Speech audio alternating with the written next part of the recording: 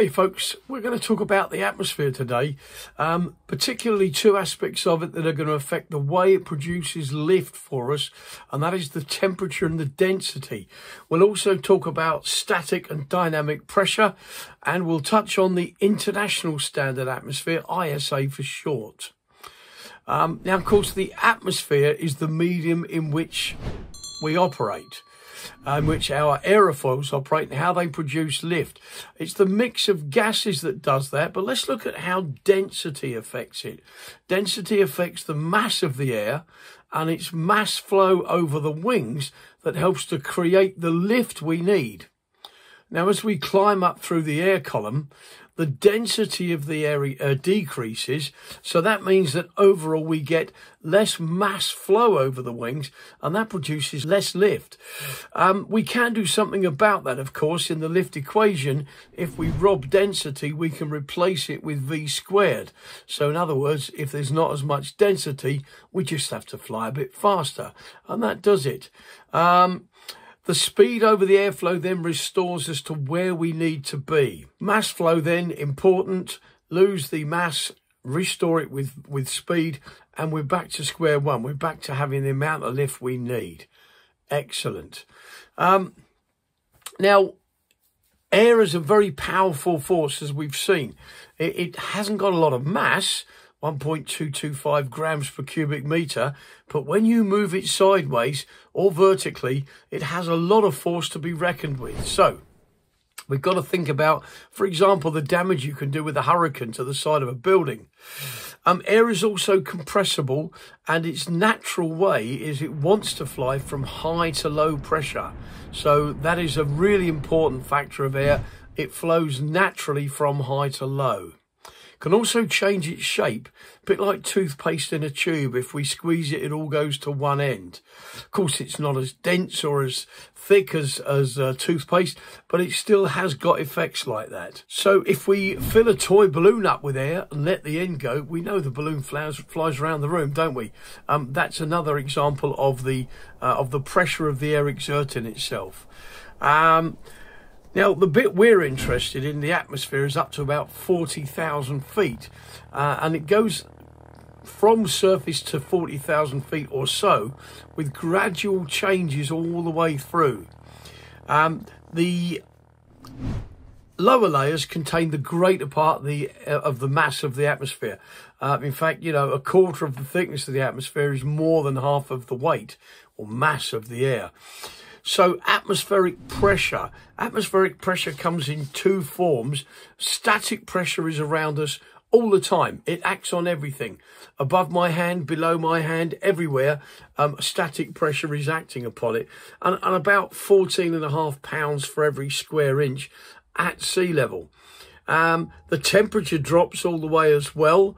It drops all the way down. So static pressure is the atmosphere pressing down on the column of air beneath it. As easy as that, really. Think of it like a big pile of marshmallows, if you like. It should exert the same force per square metre on all the parts of our aircraft. Now, of course, the lower the altitude we're at, the greater the force per square metre. It's called static pressure because it's nothing to do with movement. It's just the weight of the air above us. So aircraft, cars, trees, you and me, we've all got static pressure acting on us all the time. Now, we use newtons per square metre for that. We express it in hectopascals.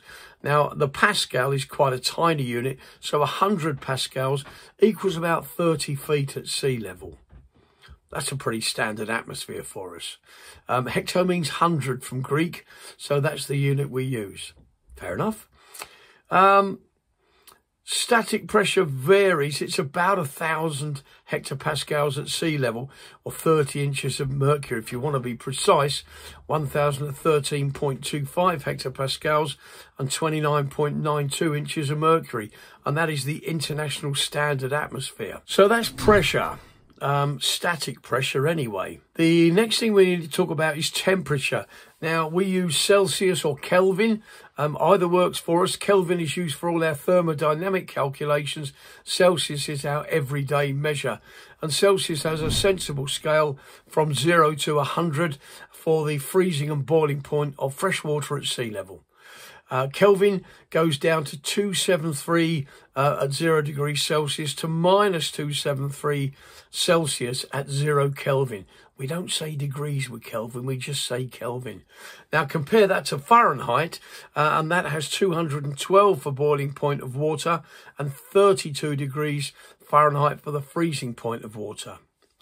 Density is kilograms per cubic metre, and for that we would use the Greek lowercase letter rho. I know it looks like a P, but it isn't, okay? Now, all of those things act together. Density, pressure, and temperature, and humidity all work together to give the atmosphere the characteristics that it's got at any given point. If density falls, static pressure will fall. It doesn't weigh as much. If temperature goes up, then the density will reduce. And if humidity goes up, the bizarre one, it actually gets lighter. The air gets lighter.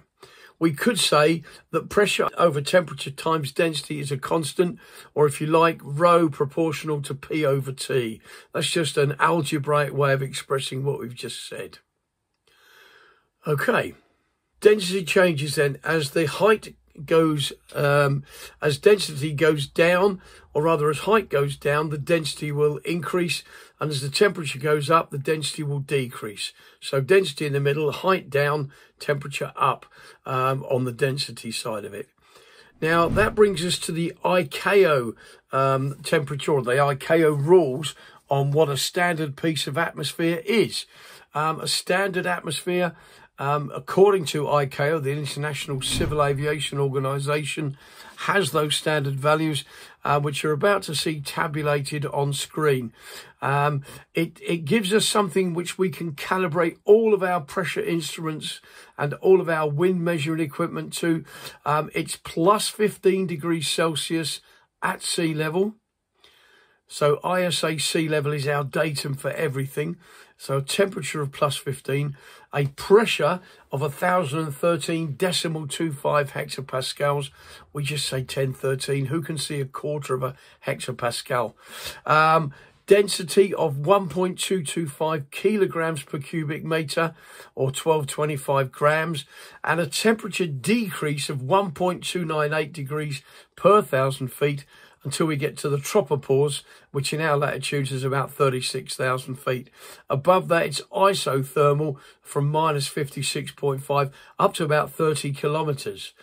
There's the tabulated version of it there. You can see here we are at sea level, 15 degrees, 1013, 1225, and in terms of relative density, a unit of 1. Okay, so we'll look forward to seeing you when we get the rest of this for the next session on atmosphere.